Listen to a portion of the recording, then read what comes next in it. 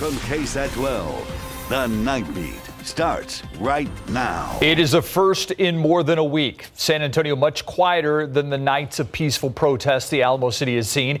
It comes the same day George Floyd was laid to rest in Houston. We know another protest is scheduled for tomorrow, but San Antonio did see protests earlier in the day. There was one woman we caught up with that says she wants her message to extend beyond the daily events. The latest coming up, but first. New on the Nightbeat, an arrest made more than a year later. Police say he's accused of grabbing a Leon Valley councilwoman, leaving her shaken. 78-year-old Yolan Yarnell is charged with simple assault of the elderly. Police say he's accused of grabbing Leon Valley councilwoman Monica Alcocer during a council meeting, then telling her, quote, "I need to talk to you about being nice," end quote. The court records show a warrant was issued for Yarnell's arrest in late March. Officials have not said why it took more than 2 months for him to be taken into custody. Alcocer is one of 2 city council members facing a recall election in Leon Valley in November. A rise in deaths tonight amid the coronavirus crisis. Bexar County now reporting 80 people have died from COVID-19. That's an increase of 2 from yesterday. We now have 3,513 cases confirmed, which is 180 more than yesterday. More than 2,000 people have recovered from the illness, leaving 1,311 people still fighting the disease. 107 of those people are in the hospital tonight. And when it comes to cases where no symptoms were present, Bexar County has classified 701 of its COVID-19 cases as what they call asymptomatic. Metro Health is taking a look at this classification, but it was confusing comments from a World Health Organization official that caused a lot of controversy. It was suggested asymptomatic people only rarely spread COVID-19, but then a clarification from the WHO. Tiffany Huerta speaks with how the city is responding. My initial thoughts was that someone misspoke. Dr. Georges Benjamin, the executive director at the American Public Health Association, says he was not surprised when WHO had to clarify comments on asymptomatic spread of COVID-19 today. We know that there is substantial asymptomatic spread, which is why we ask people to wear masks. Both people who are infected and people who are not infected. What I was referring to yesterday in the press conference were a very few studies, some 2 or 3 studies that have been published that actually try to follow asymptomatic cases, so people who are infected over time, and then look at all of their contacts and see how many additional people were infected. And that's a very small subset of studies. Metro Health sent us a statement on the issue saying in part, quote, "Throughout this response, public health officials have had to adapt to new and changing circumstances. We now know that individuals can carry COVID-19 without any symptoms. In fact, our team just concluded an asymptomatic testing study that will shed light on the rate of asymptomatic infections and what that means for our community's public health response," end quote. Metro Health says they plan to share the results of the study with the public this summer. We haven't changed our position on asymptomatic, which is that we don't know what the prevalence is in our community. That's why we are doing that door-to-door random study, and we'll continue to proceed with that direction and those assumptions regardless of the WHO statement. Tiffany Huertas, KSAT 12 News. More protests taking place in San Antonio today. People gathering outside the Bexar County District Attorney's office, speaking out against the DA not reopening cases involving 3 men who died after being shot by San Antonio police. The Night Team's Japhanie Gray was there. She spoke with one woman who says the change will start at the polls. No justice! No peace! Protesters filled the courtyard of the Bexar County District Attorney's office today, demanding 3 cases where black men have been killed at the hands of San Antonio police be reopened. This after District Attorney Joe Gonzalez made the announcement that there wasn't enough evidence to reopen those cases. Marquise Jones, killed in 2014, Antoine Scott, killed in 2016, and Charles Roundtree, killed in 2018. Among the protesters, Valerie Reifert.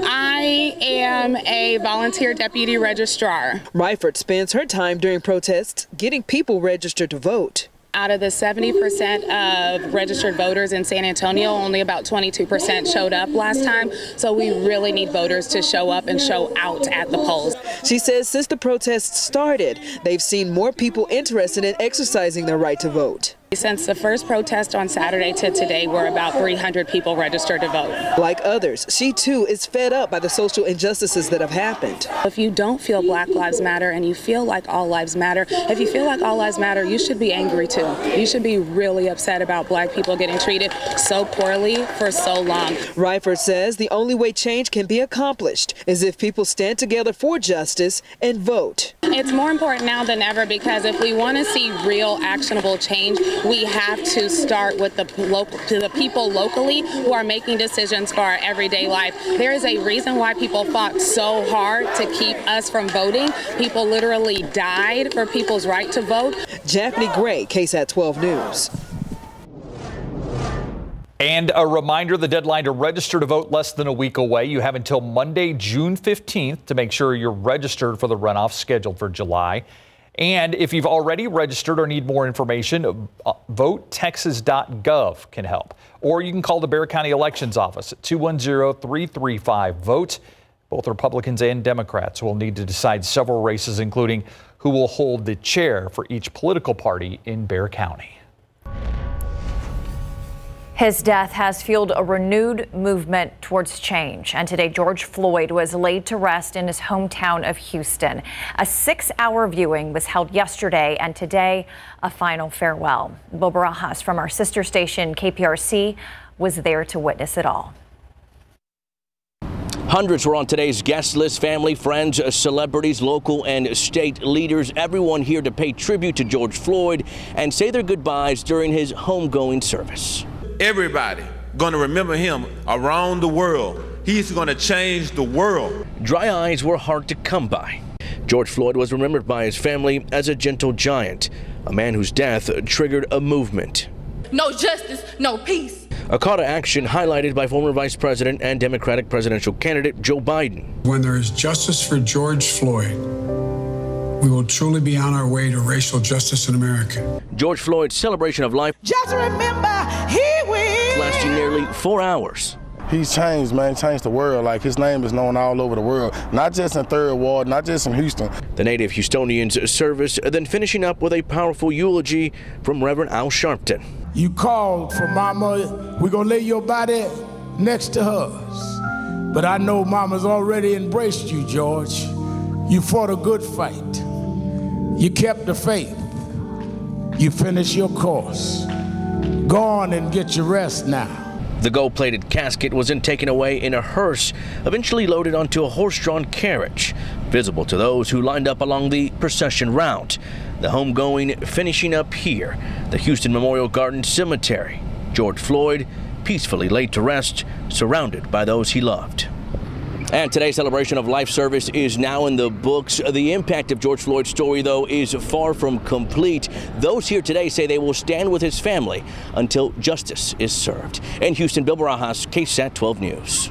It was a hot and steamy day today. We made it up to 98 for the high temperature. Right now, we're down to 89, but here's the big difference. Our dew point has dropped nearly 30 degrees just since 6 p.m. Dew point's now at 47, so that lack of humidity actually makes the heat index work in our favor. It's 89, but when you do the calculation, it feels like 86. And there is going to be a lack of humidity in the days ahead. A cold front, believe it or not, is actually moving through town right now. We've got some 70s in the hill country. Meanwhile, still 91 in Floresville and 89 in Pleasanton. Tomorrow, most of us waking up to temperatures in the mid-60s, a little closer to 60 degrees in parts of the hill country, including Kerrville and Comfort. More on this cold front and what we can expect the rest of the week behind it coming up. All right, thank you, Adam. Cooling centers in the city now opening up earlier, primarily because of the COVID-19 pandemic. The city says the coronavirus has left people with fewer options to seek shelter from the heat, so they began opening up 6 of 10 cooling centers today. Here's a list of the centers that will be open tomorrow. These libraries will be open from 10 in the morning until 5 tomorrow through Saturday. The city says those seeking relief from the heat will be able to sit in designated areas, use Wi-Fi on their own devices, but computer use will not be available. More cooling centers are set to be open next week. We have the full schedule on KSAT.com. By the way, the city is still in the process of reopening a lot of city services. At last check, the city planned to open up 11 outdoor pools and 5 splash pad locations starting July 3rd. The pandemic also having an impact on those in need of food. More seniors and more veterans are depending on food deliveries. As Stephanie Serna reports, Meals on Wheels and Soldiers Angels are now teaming up to meet that need. Mr. Jesse Salazar is an Army veteran, and he's been fighting cancer for 3 years. So for Soldiers Angels and Meals on Wheels to reach out to him, he says it means a lot. It benefits me. Right now in this period of time, it really benefits me a lot. It's like a little blessing. Meals on Wheels and Soldiers Angels have been working together to not only serve more seniors, but also more veterans. It did present a bigger challenge, so we had to think outside the box to be able to assist them during this crisis. We have started delivering to isolated homebound veterans about a week ago, and it has been so much fun getting to meet these folks in our community, getting to further help the folks who have done so much for our country and for our city. As you can see, there are a lot of Meals on Wheels volunteers here picking up meals to deliver, but they can always use the help. We've been great, but gosh, we could always use more. Like I said previously, Meals on Wheels is serving way more clients than we were initially, and so we need the support, we need the help. Meals on Wheels has been delivering meals to an additional 300 seniors since March, and volunteers tell us they're glad they can help. I've been blessed to be protected by the veterans for many, many years, and so I felt like I needed to give something back to that community, and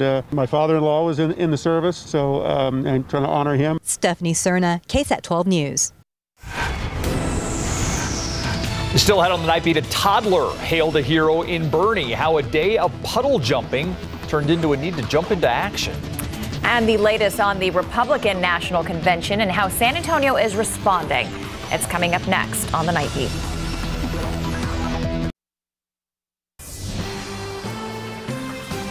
Visit San Antonio apparently explored a last-minute push to host a relocated Republican National Convention. But it appears the RNC is headed east to Florida. According to several reports, Jacksonville believed to be the top pick to host the Republican National Convention. On Saturday, Visit San Antonio President and CEO Cassandra Mattei sent a letter to City Manager Eric Walsh saying Visit SA had been approached by local business leaders about San Antonio hosting that convention. In a statement sent to our newsroom, Mattei says, quote, as Visit San Antonio's mission is to drive visitation to the city, and in light of how hard the tourism and hospitality industry has been hit in recent months, we decided to gauge the city's interest in whether we should pursue a significant piece of business for our economy. That's apparently where it ended, though. The convention is expected to draw about 20,000 visitors and pump about $50 million to the host city's economy in normal years. We'll see how the pandemic plays out this year. Charlotte was originally going to host, but President Donald Trump started looking for other cities after North Carolina refused to guarantee the convention could be held without restrictions because of ongoing concerns over coronavirus. A Bernie toddler hailed as a young hero. His quick actions are attributed to helping in the rescue of his dad and sibling. It happened nearly a month ago, but tonight the firefighters who took part in the rescue welcomed him as their own. The Night Team's Patty Santos tells us how a day of playing in the puddles turned scary. It was all smiles and cheers for Miles Butry and his family as he met with the Bernie firefighters who helped him with the rescue. A puddle-jumping rainy day on Windsor Drive on May 12 for the 3-year-old and 6-year-old Ella and their dad turned nearly deadly. I looked back over, my daughter was sliding down the drain. And it's kind of that moment of here we go. Blake Butry ran after her. I could see her pink jacket disappear into the pipe and just went after her from there. According to the fire department, the two went underground in here into the storm drain, swept about 250 feet into a culvert 15 feet underground. Somehow he was able to stop himself in the chute, and there was a little bit of a standing platform that was covered by water that they were able to stand on. Meanwhile, the scared toddler left behind ran home. What did you do when your daddy and your sister were in trouble? Go to Mama. And he said, Ella fell in and my daddy went in to get her. Underground, Butry found Ella and waited, worried Miles might be behind. And he was, but with help. About 5-10 minutes later, the Bernie Fire Department showed up. They were pulled to safety without injury, and although Miles was recognized as a hero, at the end of the day, you can see he's just a normal kid. 1, 2, 3. 3, that's right. I'm starting to turn 4. Patty Santos, KSAT 12 News. Way to go, Miles. Well, the city is currently working on putting up gates in the storm drain to prevent this from happening again. Well, he is the longest serving city manager in one city in Texas. Now Bernie's city manager is gearing up for his final day on the job this week. After 40 years, today, the last city meeting for Ron Bowman. Bowman started out in 1980 when the population in Bernie was just a little over 2,200. The population now more than 18,000. When he started out as an administrative assistant, he thought he'd be around for about 3 years before moving on. But oh, destiny had other plans. It's where I live. And I wanted my home to be as good as it could be. So we've always tried to do things that were for the greater good of the community. He says the city has grown from about 40 staff to more than 200, including a fire and police department. His replacement, Ben Thatcher from Southlake, Texas, starts on Monday. Congratulations. Let's take a live look outside right now with live cam. 89 degrees, very hot day. Ready for a little bit of relief. Yeah, and it's not as humid outside right now. It actually feels nice out. That's the big noticeable change now, is the lack of humidity. And I know technically a cold front moved through today, though. I like to call this one a not as humid front, because that's the biggest change that it's going to have on us. Our high temperature was 98 this afternoon after a morning low of 77. And that's one of the biggest changes coming behind this cool front, is that morning low temperatures will be down in the mid 60s and actually running below average. Look at the highs elsewhere. Del Rio topped out at 105, Uvalde 102, even New Braunfels hit the century mark today at an even 100. All right, let's get a look at the readings right now. Some improvement out there. Bernie's looking at 77, Comfort 78, and even Bulverde at 79. Then you get down to Pleasanton, it's still 88, and even Stinson on the south side at 89, and Devine at 87, looking at 90s farther south of town. Cotulla and Carrizo Springs at 93. So quite a temperature contrast out there right now, but especially a difference in humidity. And there still is a little bit of a heat index, but it's nothing like it was earlier today, of course. At the peak of the day, peak heating, we had heat indices up to 111 in some locations across South Texas. So it was really sticky out there combined with the high heat. But look at the big difference in mugginess across South Texas. I mean, you get into the hill country, perfectly comfortable. Lack of humidity in the air. Dew points in the 40s. Then you get down to the I-35 corridor and especially southeast of San Antonio. Pleasanton, a dew point of 78, along with Gonzales, LaGrange 79. Big sharp contrast, and that's this cold front that dropped in. And yeah, it's not going to make things colder per se, but it is really going to drop that humidity. Notice how we go through the night here with our futurecast, and even early risers tomorrow will notice the lack of humidity all across South Texas. And this is actually going to stick around for an unusual amount of time, at least considering the time of year. Look at the lack of humidity. Dew points 30s, 40s, and 50s, basically from tomorrow morning all the way through the weekend and into early next week. Now, the cold front did pop a few showers and a few thunderstorms earlier today. One just popped up near Seguin over the past hour, but it has since fizzled out. Then we've got this better batch of showers and lightning and thunder, this thunderstorm in Frio County, dumping some good rainfall there, nothing severe, just good soaking rain. And really relish all of it you can get, those of you along the I-35 corridor in Frio County, because it's going to be dry from here on out. So tomorrow morning, 66 degrees. We'll be running below average to start the day, and then up to 92, which is seasonable. But low humidity all day, bright sunshine, and a northeasterly breeze. And that lack of humidity lasts for basically the entire 7-day forecast, with morning low temperatures just remaining in the mid 60s and highs low to mid 90s. So we're going to coast here for several days with very similar conditions, but unfortunately, no good chance of rain anytime soon. All right. Thank you, Adam. All right. Before they head to their new digs in Disney, they get to hang out just off Huebner. Yeah, exactly. The Spurs practice facility has been closed since March. It reopened on Monday and now open for business. How are they adjusting to the restrictions? Their general manager will let us know. And the final season at Brackenridge High School for a high school coaching legend coming up. The Spurs practice facility is now open for business starting on Monday. Players and staff started reporting to their headquarters on Spurs Lane, but not without restrictions. The NBA allowing teams to return to their headquarters last month, but the Spurs decided to wait until June the 8th. Players had to arrive at scheduled times, must be screened for the coronavirus before entering the facility. We've taken a conservative approach to that for a number of reasons, but first and foremost, we wanted to kind of see where things were going in the local San Antonio market with the virus, and we wanted to see a downward trend in the positivity rates, and we've seen that over the last few weeks. And we worked closely with our local health officials to make sure that when we did get back in the gym, if we were to do any testing, that we weren't taking away from the local community's ability to test. When the Spurs and the NBA resume their season with a 22-team format in Orlando on July 31st, one of the possibilities may be the Spurs having to deal without their head coach sidelined from the sidelines. NBA Commissioner Adam Silver has opened the possibility that coaches who are 65 years of age or older may not be allowed to be with their teams on the sidelines when the NBA season resumes in a controlled environment of the Wide World of Sports complex at Disney World. The reason the Center for Disease Control and Prevention says people at that age or older are more susceptible to the coronavirus. That could mean the possibility of 71-year-old head coach Greg Popovich not being allowed on the sidelines when the games resume. Spurs General Manager Brian Wright addressed that possibility as he met with reporters via Zoom. When asked if he thought that would be a competitive disadvantage for the Spurs.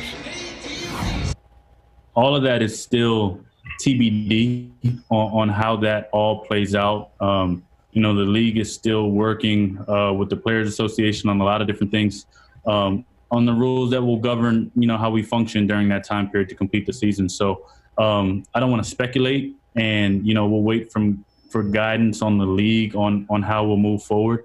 But obviously, you would like your complete group there, but I think the league has made it clear from the beginning that the health and safety for everybody is a priority. Commissioner Silver has since walked back some of his comments to the NBA Coach Association President Rick Carlisle, admitting in some cases coaches in their 60s and 70s could be healthier than those in the 30s and 40s. Workouts continue at local high schools today after the University Interscholastic League allows student athletes to return to campuses starting on Monday with guidelines in place to ensure their safety following the coronavirus. Our visitor today takes us to Alamo Heights High School, where the Mules held workouts for both boys and girls student athletes. Alamo Heights has a new head coach and athletic director in Ron Ritteman. He decided to leave Johnson High School after 12 seasons and move to Heights to satisfy two desires: move into administration and at the same time continue coaching. Due to the COVID-19 pandemic hiatus, this is actually the first time Coach Ritteman and his players have been together on the field. Coach Norman was great. He was an experienced coach, and Coach Ritteman's the same, long experience, great guy. I mean, from my initial impression, I'm really excited for this season. Since we still have been able to talk to him, it's been kind of easier for us to come over to a new change. We get someone that was as good as Coach Norman, if not better, and that can help us take over and try and win state this year. All right, last season for a high school coaching legend. Next. And now that high school workouts have resumed, one longtime coach of the San Antonio area is looking at his final season at Brackenridge High School. Willie Hall has been with the Eagles for 37 years, the last 25 as their head coach after originally joining the Brackenridge staff in 1983, assuming the head coaching duties in 1995, leading the Eagles to the playoffs 15 times. Now at 64 years of age, 2020 will be his last season as the longest tenured coach.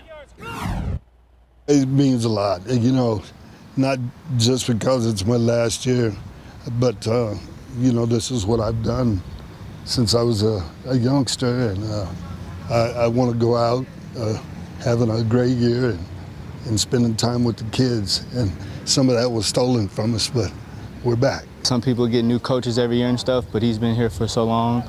We've got to, build like a bond and stuff, so it's always good. And in his final season, Hall, like everybody else, is faced with new challenges due to the COVID-19 pandemic. Guidelines and restrictions that limit all workouts as he prepares to hopefully kick off the season on time. But the student athletes, they're just happy to be back on the field. It's a blessing, that we all get to come back and, build like a brotherhood, because, we were off for so long. Finally get back and, just be with each other. It's pretty hard because we joke around all close up in a huddle, but now we have to stay 6 feet away, apart, talking from a distance.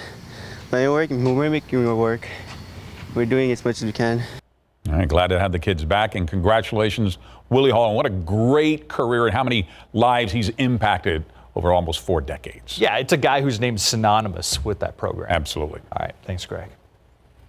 I want to take you to some breaking news right now. Sky 12 over the scene of a house fire. This is west of the downtown area, happening at West Martin and Frio. Yeah, not far from I-10 actually. And as we get a good overhead view here from Sky 12, you can see a ladder the ladder truck putting some water on what looks like it may be a 2-story house. A lot of apartments in that area too. It's kind of hard to make out, but you can see it is a fire, at least in the roof area right now. I don't see anything in any of the lower areas, but they are attacking it from above right now. A lot of smoke, and if you're on I-10 near downtown, you're probably seeing the smoke rising into the air tonight. Again, this is near West Martin and Frio Street, not far from I-10. We're going to continue to monitor the situation.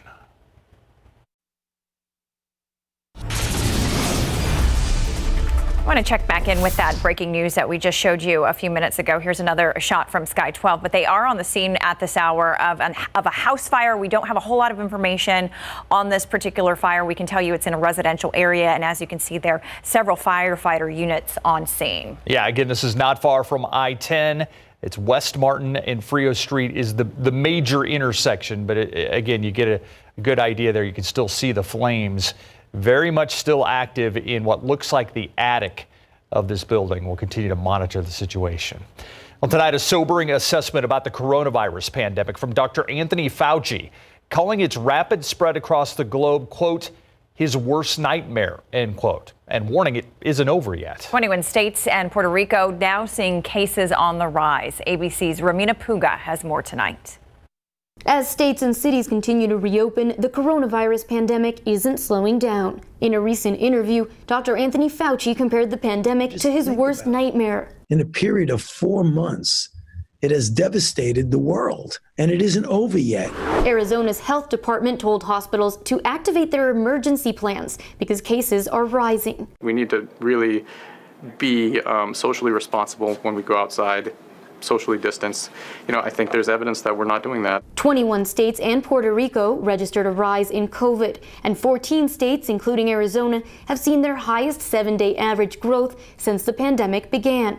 Those growth numbers could be attributed to more testing, but several states are also seeing an uptick in hospitalizations. Right now we're fine, but if we continue at a rate like this, we're facing a significant chance that we're going to have to shut down the state again. COVID-19 hospitalizations in Texas are up 36% since Memorial Day. North Carolina currently has 774 coronavirus patients in its hospitals, setting a record for the 4th time this June. Meantime, states continue to seek normalcy. Miami beaches reopen Wednesday, along with NASCAR next week, which is planning to have 1,000 service members be the first fans in the stands. And the World Health Organization clarifies its statement on asymptomatic spread, saying it's very rare for people who test positive but never develop symptoms to infect others. This does not refer to pre-symptomatic patients who just haven't shown symptoms yet. In Colorado, Romina Puga, ABC News. Believe that a change is gonna come. In Houston this afternoon, a final farewell for George Floyd. During his funeral, he was described as a star high school athlete in 2 sports with the big smile and sense of humor. His family described him as a loyal friend and a protector. As the funeral came to a close, his family began the funeral procession. Floyd was buried next to his mother. History Untold. It's a new series here at KSAT as the push for education in how this nation's history has led up to where we stand today. The fight against racism continues even after the abolishment of slavery centuries ago and desegregation that was enacted only decades ago. Right now, a team of about 40 historians and researchers are hoping to help others explore crucial pieces of history often left out of textbooks. As Devin Clark reports, they've created a new school curriculum. It's part of our new series, History Untold. We have over 3,000 original images that many people have never seen before. Black History 365, an inclusive account of American history, is the name of a new school curriculum being offered in hard copy format and through digital and interactive platforms. BH 365 CEO Dr. Walter Milton Jr. says it chronicles Black history. And we start off in ancient Africa, sort of the beginning of time, and then we come all the way up to contemporary history. From the role of African civilizations to the George Floyd incident in Minnesota and pivotal events in between, co-founder Dr. Joel Freeman says the coursework focuses on historic moments that have shaped the climate of our nation today. Tuskegee Syphilis Project that has caused a lot of mistrust in the African American community. Just the lynchings, Jesse Washington in Texas, half the town came out. BH 365 Media Relations Director Carlene Brown explains the coursework also includes a musical component. Because as we engage students around their local history, they too now are helping us to unearth and inform African American history in a way that we all haven't had the opportunity to do. Those involved say it's important to understand the past to create a better future for all. We want to be intentional in terms of helping young people have the skill sets so that they can really be solutionists. Black History 365 is expected to be adopted by more than a dozen schools, mostly throughout the Dallas area, by this fall. More schools throughout the state and nation are expected to jump on board in the future. Tomorrow we continue our series, History Untold. Devin Clark, KSAT 12 News. It's a segment in the show we call KSAT Q&A, where we have a conversation with somebody that's making news, an expert in the field. We take your questions and our questions to that person. We are pleased to be joined by San Antonio Police Chief William McManus live now on Zoom. Chief, thank you for joining us. And my first question is, you have been very outspoken from the beginning about what you thought about what happened to George Floyd. Talk about that a little bit. I have been, and in all my years of policing, I don't think I've ever seen anything so quite as outrageous as what happened to Mr. Floyd at the hands of those officers. It certainly sparked outrage, not only in this country, it sparked outrage throughout the world. And I think that the tide is turning here, where I think everybody's ready to do something about it. One of the things that we need to push very hard for is for these collective bargaining agreements across the country to be looked at. And I think that the only way that they're going to begin to change is if our elected officials take it up in Austin to try and do something about Chapter 143, Chapter 174, and then look at the collective bargaining agreements themselves. No, Chief, you just mentioned, these police union contracts. There's also been a lot of discussion about also defunding the police. When you hear that, when you hear calls for that, what's your reaction to that? Well, I think that I've read a lot of different iterations of defunding the police. The one I read most recently was that things that police are doing that are not typically responsibilities of law enforcement, such as dealing with the mentally ill, dealing with the homeless. I think the idea that was expressed in the article I just read was that the money that funds the police to deal with those particular areas would be directed to other more appropriate agencies to deal with it. So that's my latest understanding of defunding the police. Talk about the changes that you'd like to see. And you started with the collective bargaining agreement. And so maybe let's talk about that fact that you can discipline an officer for any number of things. But for the average person at home, I don't know that they realize that discipline doesn't always stick because of the collective bargaining agreement and because of some of the things, the appeals and some of the processes that the department has to go through, correct? That's correct. And collective bargaining agreements actually, and state laws actually protect the bad officers. We have a lot of very, very good officers, and that doesn't affect them at all. But the officers who would engage in excessive force and other types of misconduct, state laws and collective bargaining agreements actually contribute to the misconduct. And when officers who are terminated or actually disciplined in any way by way of a suspension, they have the right to call for an independent for an arbitrator to review the case. So as far as I'm concerned, if when consequences for misconduct are not certain and final, which means this is going to happen to you if you do this, if you do X, Y, or Z, and that if you do it and this happens to you, the outcome is going to be final. There's going to be no arbitrator to give you your job back. So when that doesn't happen, we are stuck with bad police officers. Chief, systemic racism exists in this country. That much is a fact. My question to you is, to what degree does it exist within our local police department? Well, I'll give you an example of how we try to address that. Back in 2016, we hired Dr. Lori Friedel from the University of Florida, I believe she is affiliated with. And she is the subject matter expert in implicit bias. So we had her come up here, and for 2 days, myself, the command staff, members of the community, members of the city management team took that implicit bias course. After that 2 days, the next training session was for train the trainers. And then we put our entire department through implicit bias training to address exactly what you're talking about. Talk about the fact that I want to give this final question to you from a personal level. I mean, you've been police chief in Minneapolis. You worked on the force in Washington, D.C. We've seen a lot of those streets with protesters and looters and rioters.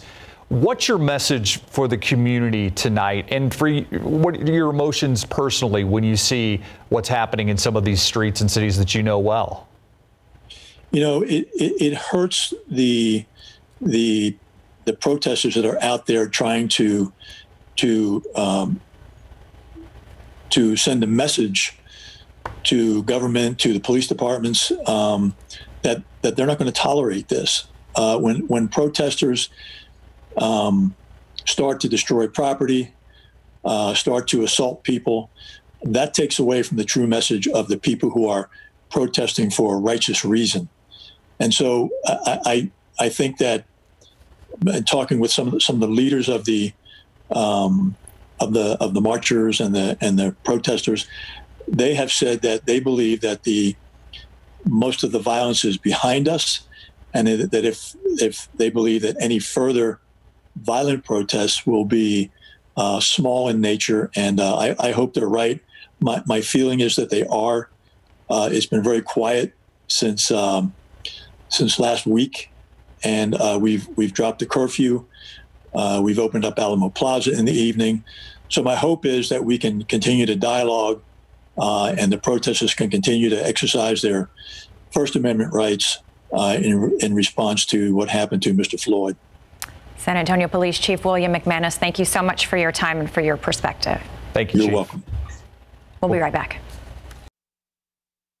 All right, we're continuing to monitor that fire that's just west of downtown. The fire department basically seems to have a pretty good handle on this right now. You can see the ladder truck is still up there, but we're not seeing the flames that we saw just moments ago. Yeah, certainly some good news. Our Japhanie Gray just arrived on the scene. And Japhanie, what are you learning about what kind of structure this is, and what have fire officials told you so far?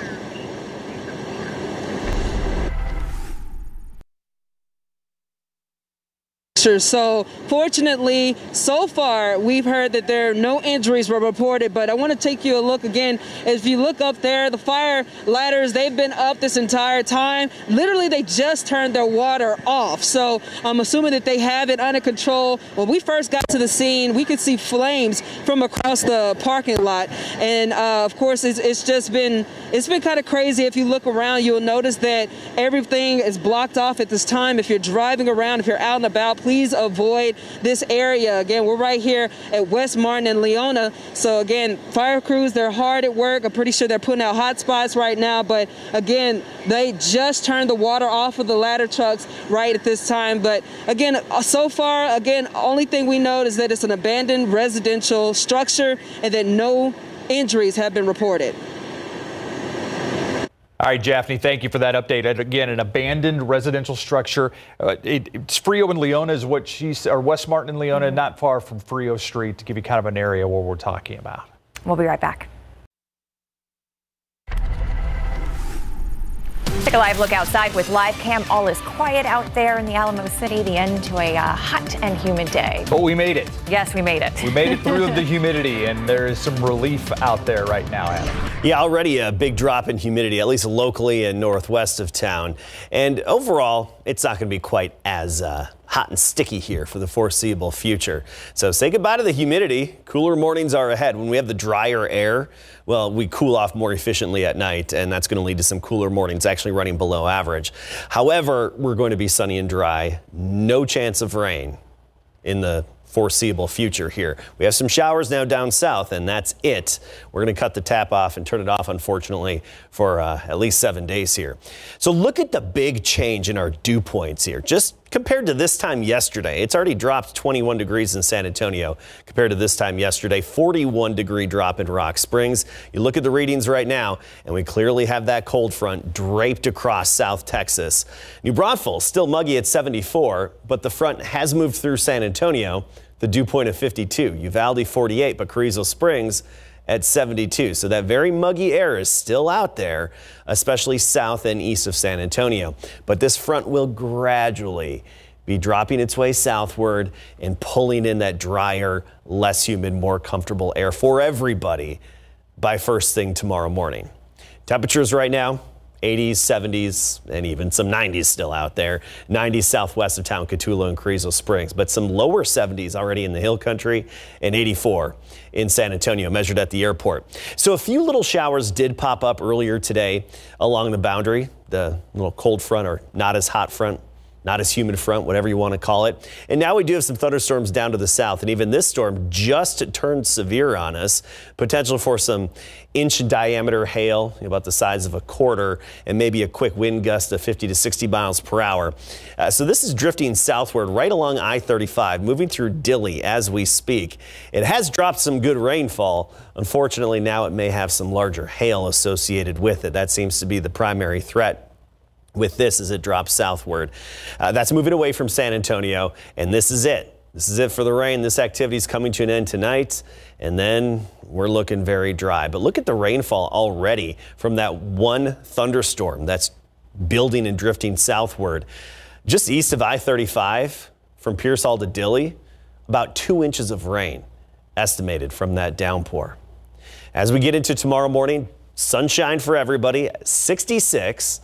Then 85 at noon and 92 for the high temperature. That's an average afternoon high for this time of year, but the morning low running below average. Our average low is 72. Low humidity all day long, not as hazy out there either. More of a crisp baby blue color to the sky. We'll be in the low to mid 90s the rest of the week into the upcoming weekend. Pretty much putting on the weather on cruise control here, and morning low temperatures coasting in the mid 60s. So we're looking at more comfortable and pleasant mornings as a result of that lack of humidity. Looking forward to it. Thanks so much, Adam. The Tokyo Olympics have been delayed, but that doesn't mean athletes are putting their workouts on hold. The inventive way one athlete is training for 2021. It's coming up next. The San Antonio Zoo experiencing a quarantine baby boom. They've had a number of new additions born in captivity while the pandemic forced closures. The births included several animals, including twin lemurs. It has been more than 30 years since the zoo has had a birth of a black and white ruffed lemur. Our web team is keeping track of the coronavirus pandemic with the latest numbers and the many efforts underway to help our community through this trying time. It's all online at KSAT.com. And the San Antonio Zoo isn't the only facility that's had activity during the coronavirus lockdown. The Paris Zoo reopened yesterday with 62 new residents. Baby baboons, penguins, flamingos, ring-tailed lemurs were all born at the zoo during its 3-month closure. Zookeepers say the lockdown did not change the animals' habits, but workers did miss the visitors. All right, with the Tokyo Olympics postponed until 2021 because of the coronavirus pandemic, athletes have had to find new ways to stay in shape. This is Argentina wild water canoeing racer Sebastian Rossi. He chose training in his girlfriend's swimming pool. Now, you don't see it here, but he keeps the canoe strapped to those pair of palm trees behind him while he paddles vigorously in the water. I guess it's not that bad an idea. It's not the same as being in the wild, but Rossi says it's better than nothing. You got to give him props for the creativity. I do. Yes. Yeah. At first I was and like, that looks like a workout. Yeah, I'm like, he's not going to get many laps in that pool, but, you know. Whoa. Is that a canoe or a kayak? That's a good question. I don't know. I don't know. I don't know. It looks suspect to me, but you think it's a kayak? It looks more like a kayak. I don't know. What's the difference? That's what I'm asking. They steer differently. That's for sure. You steer from the rear in the canoe. Okay. Oh, hey, sunny, dry. 60s and 90s. There you go. Perfect. Thank you, Adam. Now I have to do Google. I know. the Try to difference. figure it out. That's it for the Night Beat. GMSA at 4:30 in the morning. Good night.